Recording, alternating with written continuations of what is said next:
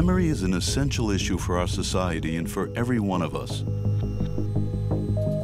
Up to now, various media have been used to store our memories in a wealth of information. The average life expectancy of an inscription on a stone is 10,000 years.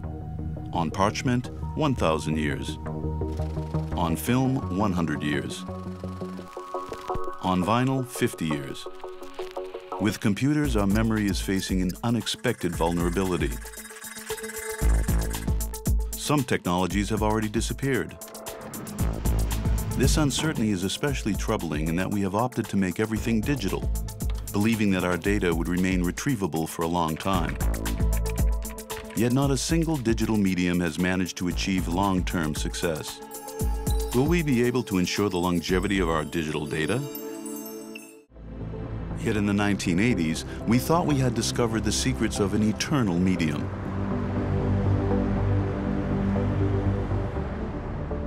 And now, watch this disc closely.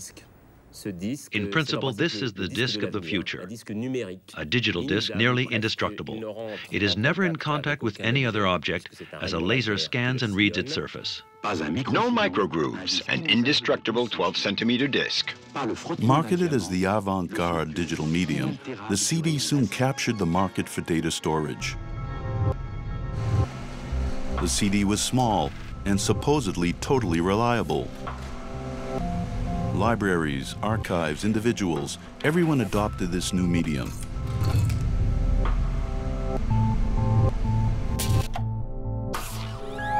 The laser of a CD drive decodes the digital data on the disk. If we look at the surface of a CD, enlarged 4,500 times, the engraved message appears clearly. The zeros of the binary code appear as ridges and pits, and the ones are produced by the intervals between these ridges and pits. But in 2003, researchers at the National Laboratory of Metrology and Testing in Paris sounded the alarm. Initially, when the idea of looking at discs arose in the 2000s, we were merely trying to assess the quality of CD recordings, which was a problem. After conducting a check 1 year after testing the recording quality of a disc, we were very surprised to see that we did not retrieve anything like the results we had been expecting. The disc had completely changed, and we noted loss of data on the disc. This was really a surprise because the disc was expected to last 100 years, according to the manufacturers. The researchers started to look at the thin metal layer containing the ridges and pits that conveyed the data contained on the CD.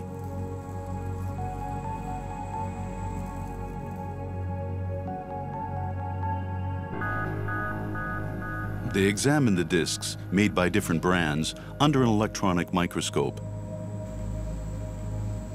Several of them had similar anomalies.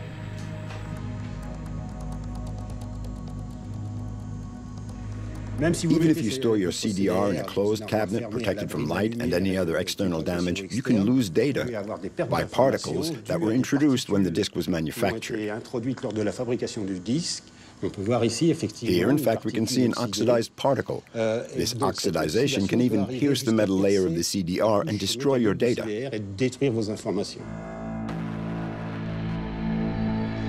These unwanted particles can sometimes destroy data on a CD in just 1 year.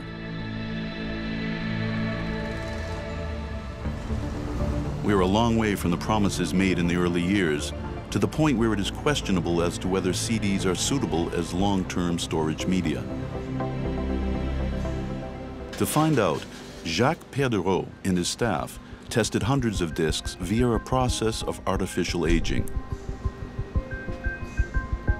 These CDs were exposed to high levels of humidity and temperatures. The results speak for themselves. They demonstrate that in certain cases, the ink of the labels glued to the CD can seep through the thickness of the disc and damage the metal layer containing the digital data. In the long term, CDs turn out to be fragile, unstable medium. These tests determine the estimated life expectancy for CDs. The average life expectancy of a CD is fairly hard to determine. What we saw through sampling several collections was that nearly 15% of the CDs had a life expectancy of around 1 to 5 years, while the other 85% could last more than 20 years. The laboratory conclusions were irrefutable. Today, CDs are no longer considered to be reliable as long-term storage media. What about the hard drives that most of us use to store our data? They form the core of a computer's memory. Every day, they record massive quantities of digital data thanks to a technique that is both ingenious and precise. A hard drive consists of a set of circular platters that revolve at high speed. The rotation of these disks create an airflow maintaining the magnetic read head at an infinitesimal distance from the surface. Relatively speaking, this corresponds to a Concorde flying at full speed 1 meter above the ground. You can see that the smallest shock, the tiniest piece of dust, which is large in relation to the distance between the head and the platter, will be catastrophic. Once the head has touched the platter, the hard drive is dead because the head is stuck to the platter via molecular bonding.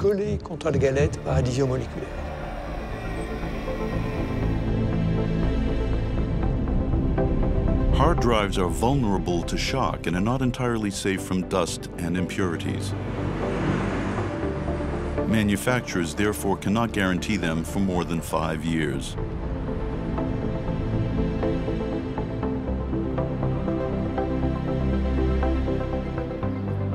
Do the flash memory in our cameras and USB flash drives offer a more reliable alternative?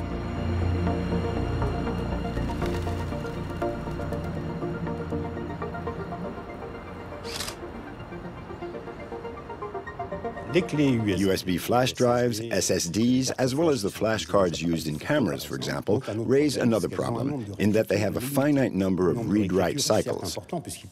The number of read-write cycles is quite large, up to 100,000, but in computer systems, these 100,000 cycles are reached fairly quickly. If, however, you use a USB drive, an SSD, or a flash card for archive purposes, in other words, you record your data on it and then store the device, then it's entirely possible to keep the information for a dozen years.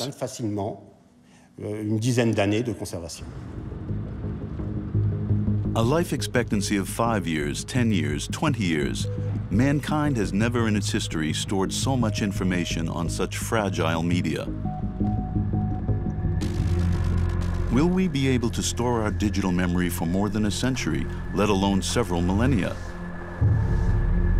This question has already arisen in certain sectors that have already started to archive sensitive data.